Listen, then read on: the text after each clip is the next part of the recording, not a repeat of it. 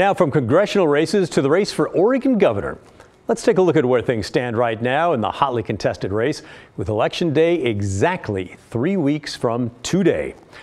We're going back to the website 538.com to take a look at a couple of their models.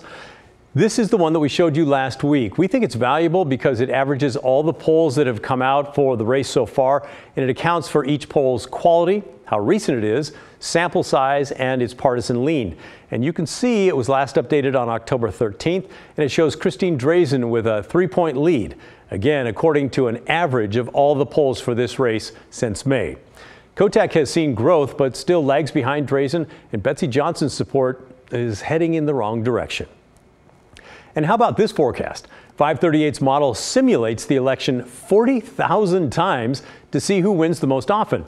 They give a sample of 100 outcomes from those 40,000 to give you an idea of the range of scenarios the model thinks is possible. They're calling this race a toss-up, and you can see the model shows Drazan with a 4-point lead, if you will, with many of the wins coming by a margin of less than 1%. I know this is deep in the weeds geek stuff, but I think it's fascinating. I hope you do too. It all goes to show you this thing is projected to be super duper tight on November 8th. And that means all of the candidates are going to be doing whatever they can between now and then over the next 21 days, which means they'll be spending money on, yes, you guessed it, ads. Whether they're here on TV or mailers sent to your home, you should expect they are not going to let up anytime soon. So let's check in on the campaign finances for each candidate and see where they stand right now, and if any big donors are preparing the candidates for their final push. We'll start with cash on hand, meaning simply how much money do the campaigns have at their disposal right now. Republican Christine Drazan has just over $817,000. Democrat Tina Kotek sitting on quite a bit of money with more than $2.7 million ready to spend. And unaffiliated Betsy Johnson still has about $2 million to decide what she's going to do with. Now, get ready for a deep dive on each campaign to see if we can find any interesting trends with how the money is coming in or maybe going out recently. Let's start with Christine Drazan. Just yesterday, her campaign made its 2 largest expenditures yet, spending over $1 million each with 2 different strategy firms, meaning more ads are definitely on the way. That's not to mention smaller spends with other ad firms, but those were just a few $1,000s here and there. And when we look at her largest campaign contributor, that falls to the Republican Governors Association. This month alone, they've donated $2.2 million to Drazan, and in total, they've shelled out $4.7 million over the course of her run to become Oregon's first Republican governor since 1987. Clearly, they think she has a shot because they're putting their money on the table. We can't forget the next largest contributor to her campaign, Nike co-founder Phil Knight, kicking in $1 million just 12 days ago. It's also worth pointing out that Drazan's camp is certainly marketing the fact that they're confident that they can do it, and she's starting to talk as if she's already won. I don't know if you noticed, but we showed you a statement she gave us yesterday that included the phrase, "I look forward to working with Mayor Wheeler and local leaders as our state's next governor." Oh, okay.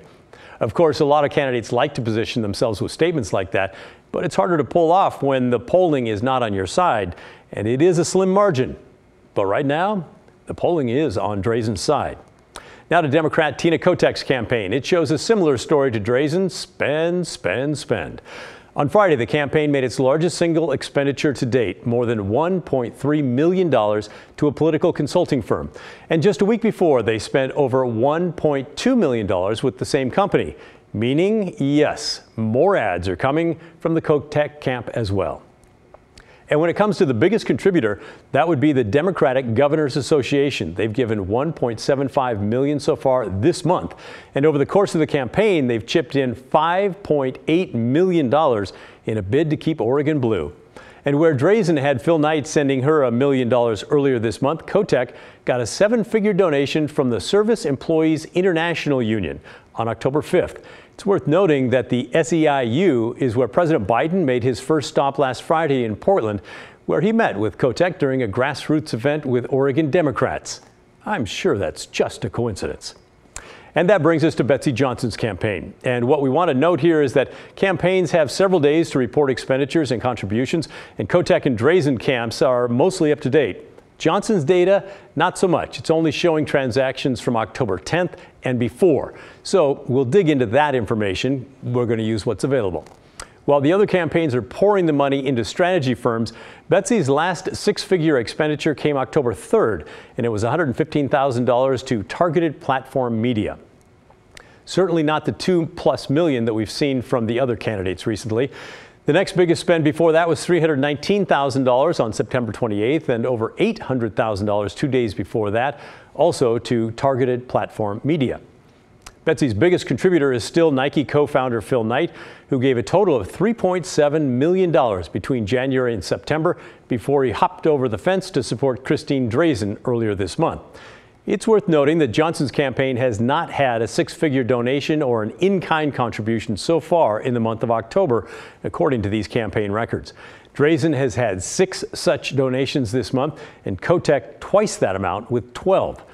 By the way, in-kind contributions are donations of things like goods and services instead of cold hard cash. So, what can we take away from all those numbers? Sometimes covering these campaigns is like covering a horse race and trying to tell you who's in the lead. One way to see that is to see who the folks on the sidelines are putting their money on. Right now, that's both Drazan and Kotek. Johnson still has a ton of money at her disposal, more than $2 million ready to spend, but the polls are showing her campaign is in dire straits. Perhaps they're not putting any stock in the polling, though, and they're waiting for a big campaign spend closer to Election Day. Time will tell, but the clock is ticking. Ballots are being mailed out in the next week or so. We'd love to hear your thoughts on this as well. We know that you're sick of the ads, but we hope you like these campaign deep dives to try and get a picture of what's happening and what's to come in a race as important as this one. It is significant. Send us an email. Let us know, will you? You can send it to thestory@kgw.com or call and leave us a voicemail, 503-226-5090. And don't forget about KGW's gubernatorial debate tomorrow. You can watch it live at 7 o'clock right here on Channel 8. The debate is sponsored by KGW and the Oregonian. We will have Christine Drazan, Tina Kotek, and Betsy Johnson all live in our studios all at the same time to answer your questions. It's the last debate before the election, so if you have not made up your mind on who to vote for, be sure to tune in. And you should